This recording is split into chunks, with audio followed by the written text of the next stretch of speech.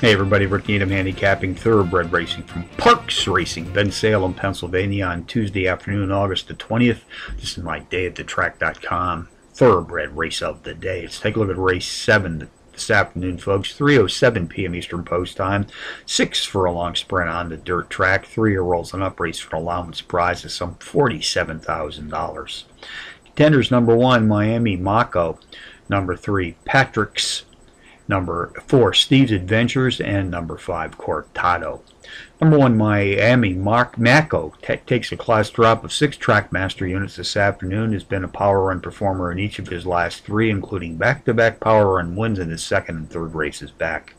Number 3, Patrick S., the morning line favorite, has hit the board in 3 straight with his last 2 efforts, including a win in his second race back, also qualifying as power runs.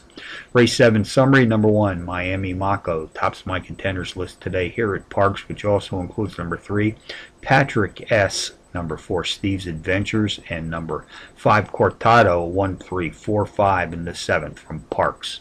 Bonus long shots: Mountaineer Park, Chester, West Virginia. Race number 8, number 2, Hummelstown, 6-1 in the morning line, takes a class drop of 6 units. Hit the board in power run fashion in 2 of his last 3, including a blistering 15-length power run win in his 4th race back.